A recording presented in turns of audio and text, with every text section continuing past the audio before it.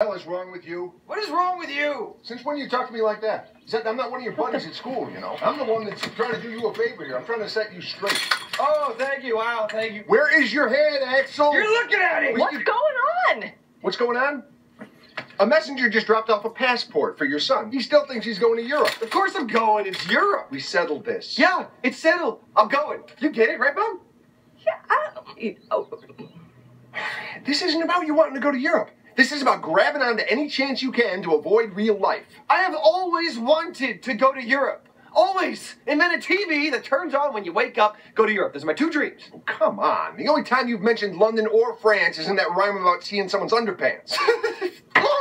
Underpants makes me laugh, but I'm very angry. You will not disarm me with humor. What the hell makes you think you can afford to be doing this? Kenny's paying for it. He's paying for your ticket. Who paid for the passport? Who's paying for your other expenses? That could have been money that was going to groceries. It has never been my job to buy groceries. Oh, right. Because you don't have a job. Well, let me tell you something. There's going to be some ground rules around here starting now. And not like the bathtub contract. Rules that get followed. I don't care if you know how to spell your name or not. What the hell are you smirking at? Underpants popped into my head again. Grow up, Axel! Oh, I'm all grown up, muchacho. I'm going to Europe and you can't stop me.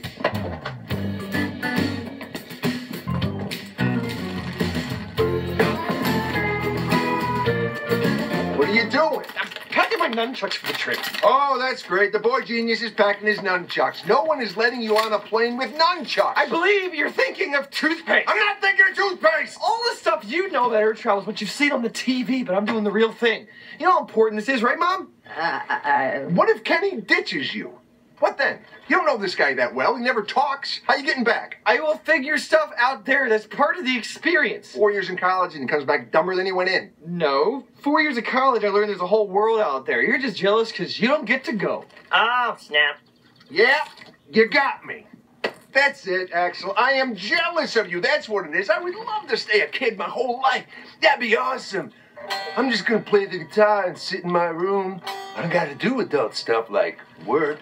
'Cause I got long hair that hangs over my eyes. I'm cool. I am going and you can't stop me. You already said that. Yeah, I did. Because I mean it.